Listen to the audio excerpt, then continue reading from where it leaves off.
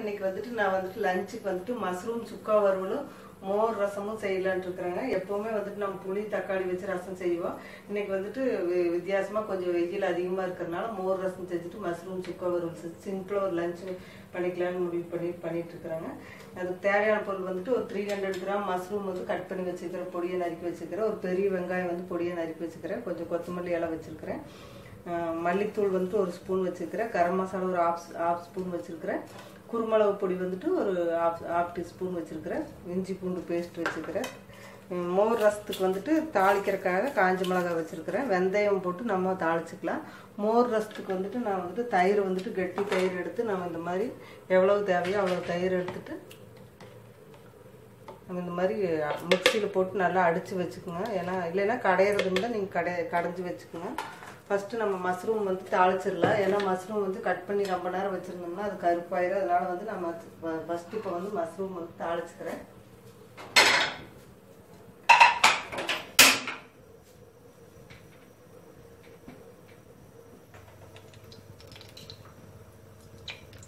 மஷ்ரூமுக்கு வந்துட்டு நான் ஒரு ஸ்பூனு கொஞ்சம் நெய் போட்டிருக்குறேங்க. கொஞ்சம் ஆயிலும் சேர்த்துக்கலாம். நம்ம தேங்காய் எண்ணெய் இருந்தால் நீங்கள் தேங்காய் எண்ணெய் சேர்த்துக்கலாம். நல்லா வாசனையாக இருக்குது.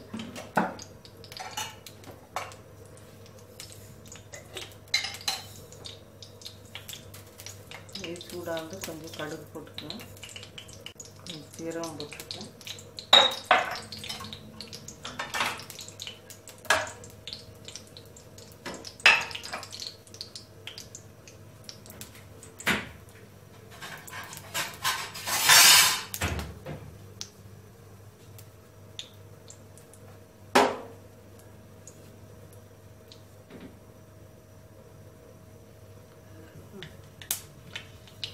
கடுகு நல்லா வெடிக்க ஆரம்பிச்சிருச்சு. இப்போ இந்த சமயத்தில் நம்ம வெங்காயம் வச்சுக்கலாம்.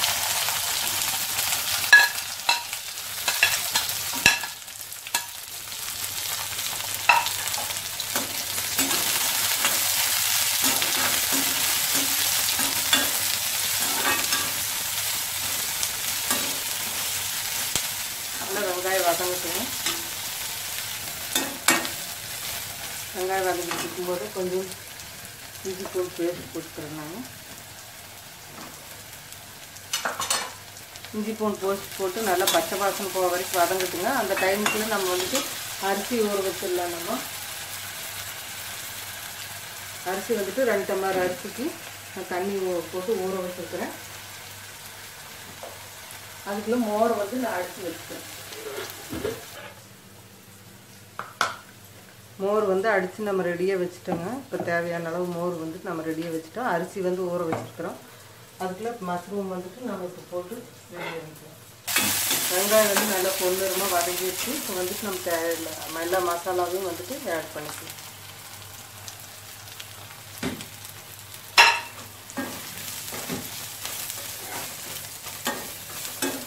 மசாலா எண்ணெயில் கொஞ்சம் வதங்கும் போது மஷ்ரூமையும் ஆட் பண்ணிக்கலாம்.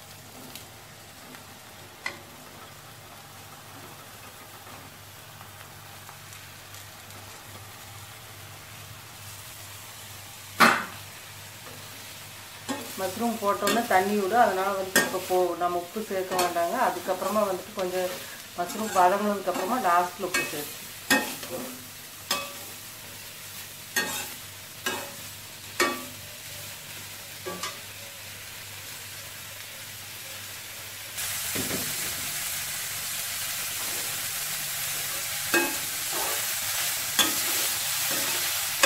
நம்ம உப்பே போடல, தண்ணியும் போடல. அதில் அதே வந்துட்டு தண்ணி ஈரப்பதம் இருக்கிறதுனால நல்லா தண்ணி ஊற்றி நல்லா வதங்குது. மஷ்ரூம் நல்லா வதங்க வரைக்கும் நம்ம வெயிட் பண்ணல. இதுக்கு வந்து நான் தக்காளி ஆட் பண்ணல. நீங்கள் வேணும்னா தக்காளி ஆட் பண்ணிக்கலாம். சுக்கா வறுவலாக செய்கிறதுனால நான் வந்து தக்காளி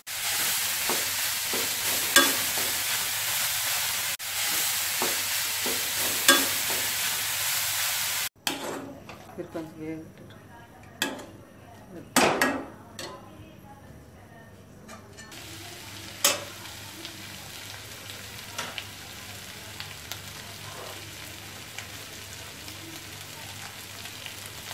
மஷ்ரூம் சிம்மில் வச்சு ஒரு 10 மினிட்ஸ் நல்லா சுக்காவாக ஃப்ரை ஆகிடுச்சுங்க. எல்லா மசாலாவும் நல்லா பிடிச்சிருச்சு.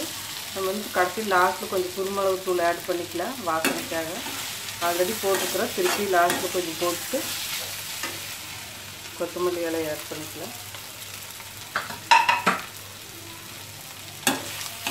நான் தண்ணியை ஆட் பண்ணதுக்கு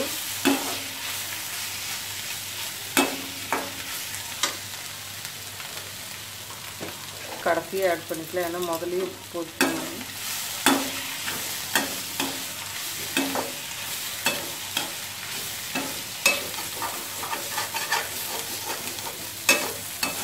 சுக்கா வறுவலுங்கிறதுனால நல்லா தண்ணி ஆட் பண்ணாமல் லாஸ்ட்டில் உப்பு போட்டோம்னா திருப்பி வந்து அது கொஞ்சம் இலக்கம் கொடுத்து நல்லா இதாக கிரேவி மாதிரி ஆயிடும் நம்மளுக்கு.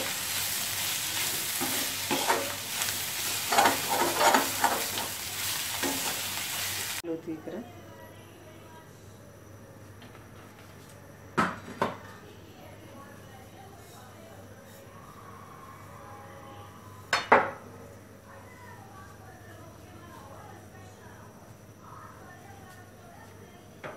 ஆயில் காஞ்சோடனே வெந்தயம் கடுகு ரெண்டும் ஆட் பண்ணிக்கலாம். கொஞ்சம் வெந்தயம் போட்டிங்கன்னா நல்லா வாசனையாக இருக்குது.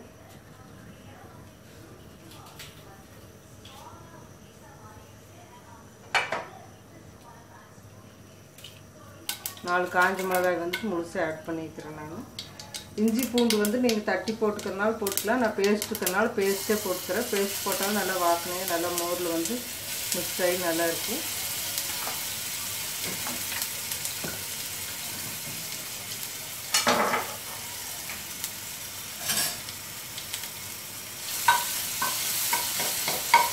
நல்லா அந்த இஞ்சி பூண்டு வந்துட்டு நல்லா எண்ணெயில் நல்லா வதங்கி வாசனை நல்லா பச்சை வாசனை போகும்போது கொஞ்சோண்டு இதுலேயே வந்து மஞ்சத்தூள் ஆட் பண்ணிக்கோங்க.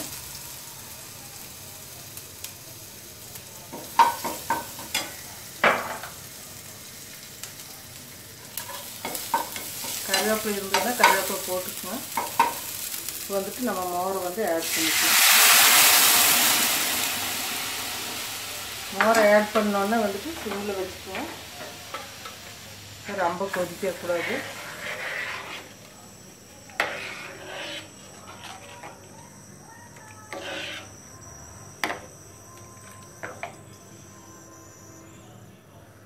தேவையான அளவு கொத்தமல்லி தழை ஆட் பண்ணுவோம்.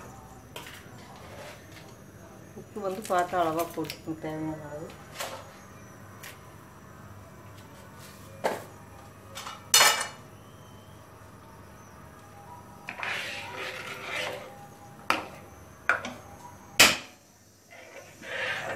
மோர் ரசம் வந்து சூடான போது நம்மளுக்கு கொதிக்கக்கூடாது, திரிஞ்சிரும். கொஞ்சோண்டு வெந்தயப்பொடி வந்துட்டு நல்லா ஃப்ரெஷ்ஷாக வெந்தயம் வந்து வறுத்து மிக்சியில் பொடிச்சிருக்கிறேன் நான். அது வந்து கொஞ்சோண்டு லேசாக மேலே ஆட் பண்ணிக்கலாம். வாசனையும் நல்லா இருக்குது. ரொம்ப போட்டுறாதீங்க, கசப்பு வச்சிரு.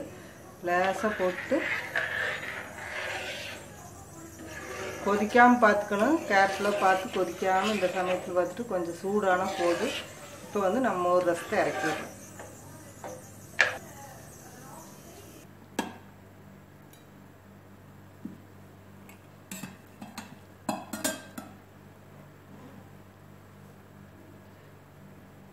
நம்ம லஞ்ச் ரெடி ஆயிடுச்சுங்க. மஷ்ரூம் சுக்கா வறுவலும் ஒயிட் ரைஸும் மோர் ரசமும் ரெடி பண்ணிட்டு நம்ம சூப்பராக சிம்பிளாக ஒரு நாளைக்கு இந்த மாதிரி டிஃப்ரெண்ட்டாக செஞ்சு பாருங்கள். எப்பவும் வைக்கிற ரசத்தை விட இந்த ரசம் ரொம்ப நல்லாயிருக்கும். டேஸ்ட்டாக சம்மருக்கு ஏற்ற மாதிரி இருக்கும். குழந்தைகளும் விரும்பி சாப்பிடுவாங்க.